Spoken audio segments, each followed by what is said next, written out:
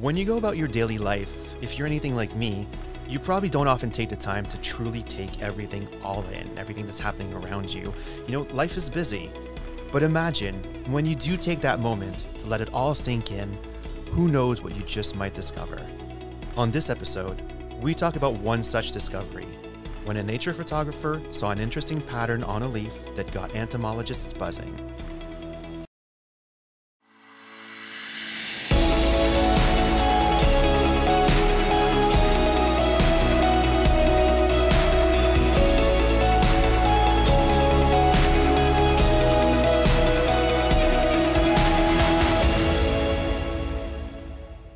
Welcome to a new episode of Simply Science, the podcast that talks about the amazing scientific work that we do here at Natural Resources Canada. My name is Joël Hull, and joining me today is my lovely co-host and nature photography enthusiast, Barb Justina. Barb, how are you? I'm doing just great today. How are you doing? I'm doing great. So why don't you tell us a little bit more about all this nature photography that you've been doing? Well, I love doing nature photography. I have to admit I'm not really great at it, but I like to try. And one of the great things about living and working in Ottawa is that we have the Arboretum, we have the experimental farm, the Gatineau is not too far away, and I love to go walking with my dog and take my camera out and take a few shots. How about you? Do you get out there very often? Not that often, but I do enjoy like nature walks, and like a lot of things in my life, I like to pretend that I'm a photographer. So I do have like a nice camera. I brought the family actually to a trail. There's my dog. I think he wants to go to the Arboretum right now and do some photography. He's really anxious to get out there. Yeah. Yeah, for sure. Especially this time of year, it's so nice out, right? Like I remember about about a month ago, I took my family out to Jack Pine Trail, and it's in the west end of Ottawa, and it's all these nice trails in the forest, and there's a lot of little birds there. And actually, if you put some bird seeds in your hand and you hand it and just hold it there, birds will actually come in your hand and eat and take some of the bird seeds. It's really great. And I brought my camera, I put on this fancy lens, and I'm all ready, and birds are coming, and I'm taking some pictures, and then I look at them after. There's like 35 shots, and not a single one is in focus. So, yeah, I think that my potential career path as a photographer is not going to happen. Well, good for you for getting out there with a real camera, with lenses and filters and things like that, because I do all my work on my smartphone. And it's got that really glossy cover on it, and I can't even see what I'm shooting sometimes. I just sort of point and hope that things are in focus, and I'm always surprised at what I come back with. So that's kind of fun, and I'm pretty sure that none of my photographs would ever lead to a Canada-wide search for an exotic insect or anything like that. But it's fun anyway. Yeah, my strategy is to fake it until you make it. So at least it looks like I know what I'm doing. Yeah. Mm-hmm. So I'm curious to see actually how a real nature photographer's photo actually led to an interesting discovery. Should we bring in our guest? Sounds good.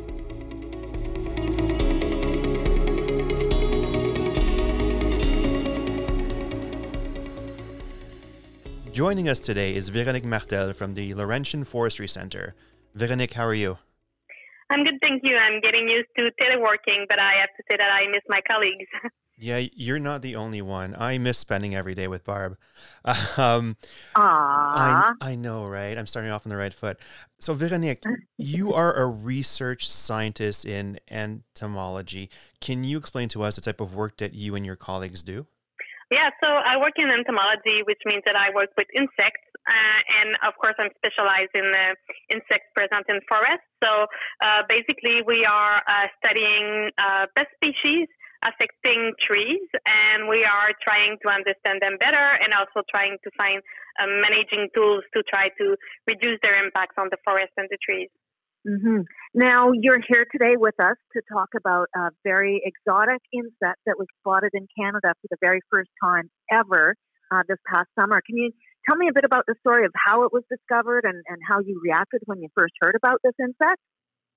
Yes, so there's a citizen science website called iNaturalist where people can post pictures of any animals or plants they see. And in the end of July, someone posted a picture of an elm leaf with zigzag defoliation, which is kind of pretty. And he thought it was caused by a caterpillar, which what it looked like. But someone saw it on the website and realized that it might actually be caused by a species that has never been found, not only in Canada but in North America before, coming from Asia originally. So they contacted a few people working in the field of entomology, and I got the email, and the Canadian Food Inspection Agency also got the email. So we decided to go and have a look in the place it was found and try to find the insect to make sure if it was this new exotic species or not. And after sending one specimen to a taxonomy lab, we actually realized that it was this new exotic species called the Elm Zigzag Sawfly. Can you tell us a little bit about this insect? Yeah, so it's a sawfly. So it's in the same group as bees or wasps or ants, and it's the larvae are the stage causing the damages. So they feed on elm trees. They are specific to elm trees, but can attack different species of elms. And what's kind of ideal, if I might say, for an exotic species is that it's easy to spot because they really do a clear zigzag pattern when they feed. So they start from the edge of the leaf and will zigzag in between two veins of the leaf. And so it makes it really easy to see it. So it feeds like that, but it can make 3 to 4 generations per year, which is a lot. So a lot of species like spruce boardworm will make only 1 generation, so it goes through each stages in a year, but this one can make 3 to 4 per year. So it means that it's really quick, but also it can increase in population really, really quickly. So that makes it also a species that is really good to establish in a new place like Canada, for example. That's amazing. So it actually grows, the population grows exponentially. Can you give me an idea of how much damage this insect can potentially cause? So as it makes many generations per year, it means that you have like 3 to 4 batches of insects feeding per year. So it means that it can cause pretty heavy defoliation if the populations get high enough. But it doesn't seem to cause trees mortality, at least in Europe, where it's been introduced like 15 years ago, or in Asia. So it might reduce the growth of the tree if there's really heavy defoliation, but it doesn't kill the entire tree, which is the good news. But the thing we need to keep in mind is that elm trees already have a disease, so the Dutch elm disease that's been there for a long time, and the combination of the two, so the Elm Zigzag Sawfly and the Dutch elm disease, that might be a deadly combination for the trees. But alone, the insect won't kill the trees, or at least it doesn't seem so in Europe and Asia. Now, how is it that it's able to expand its population so exponentially so fast? Is there something special about this insect?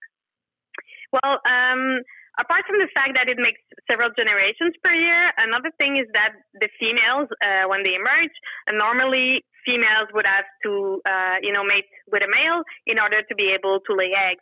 But in this species, they don't need to. So the females are already ready to lay eggs without having to mate. So there's actually no males that have been found in this species.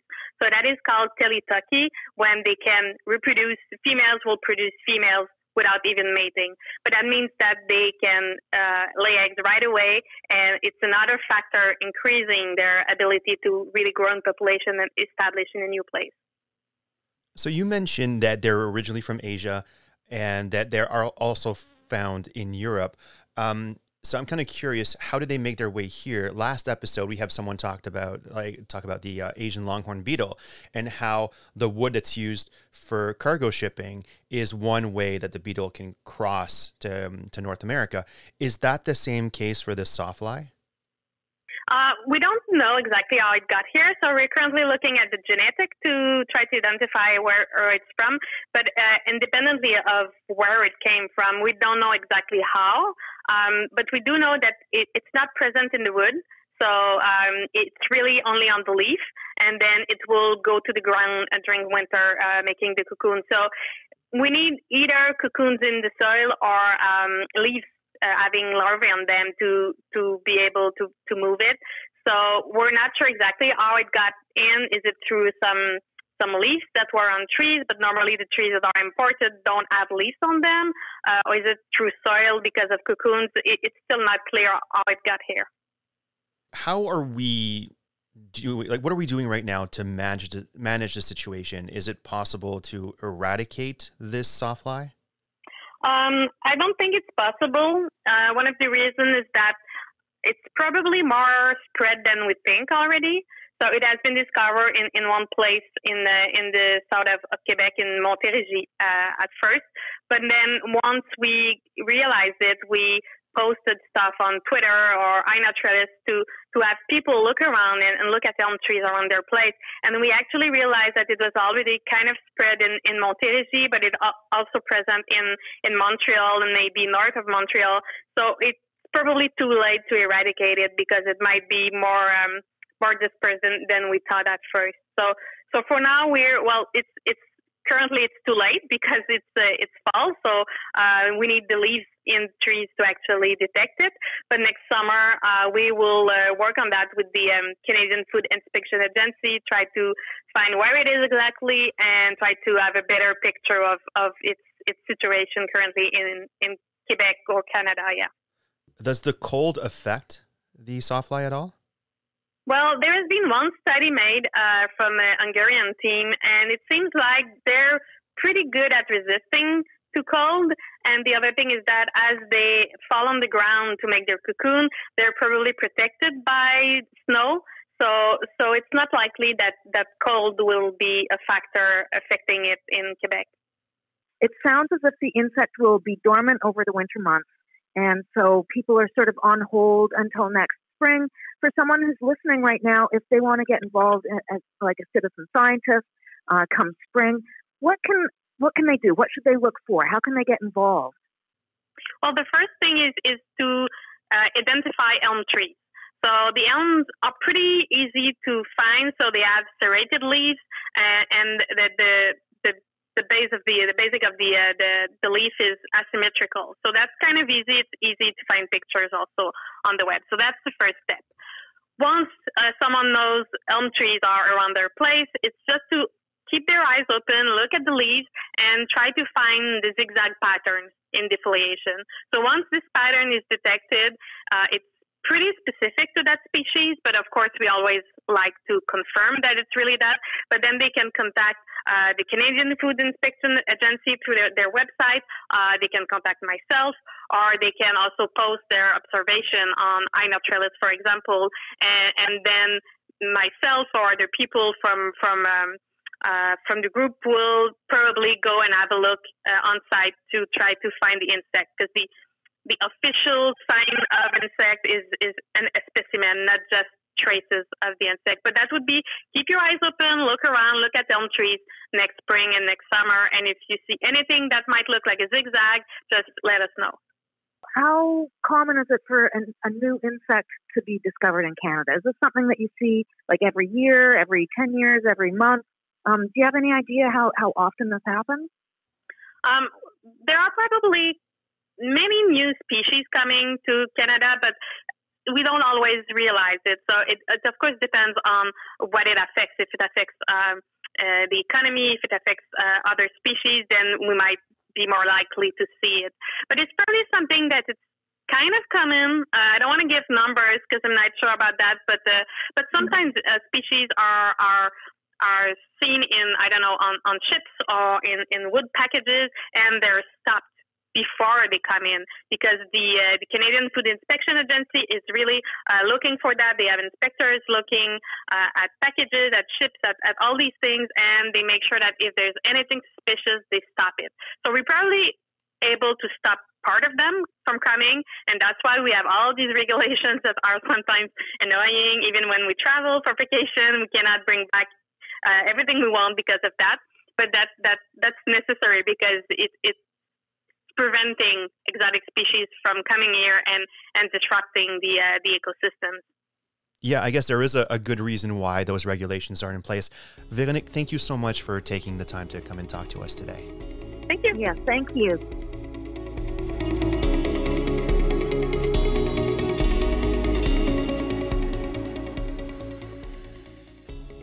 Well, that was a great interview. It was super interesting to hear about how important citizen scientists are to the whole discovery process.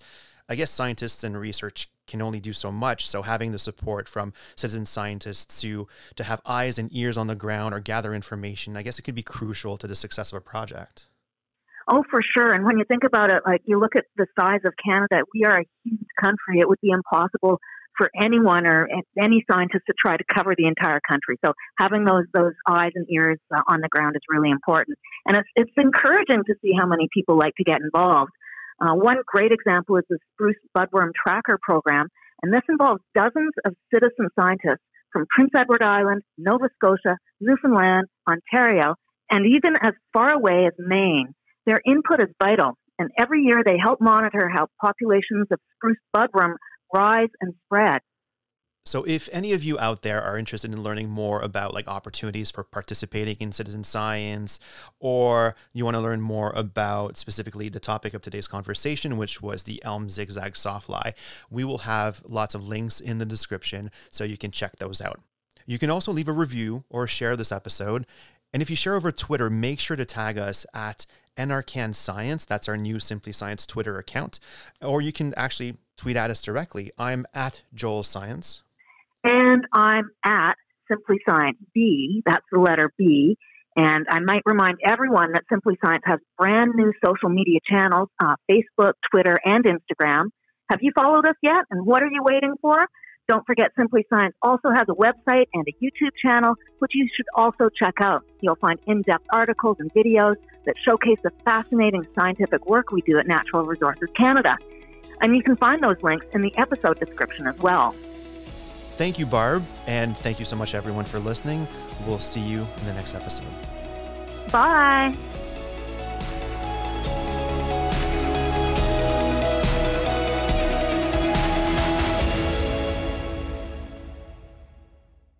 If you like this video, let us know with a thumbs up. Click on the logo below to subscribe to the Simply Science channel and click the bell icon to be notified when we upload new videos.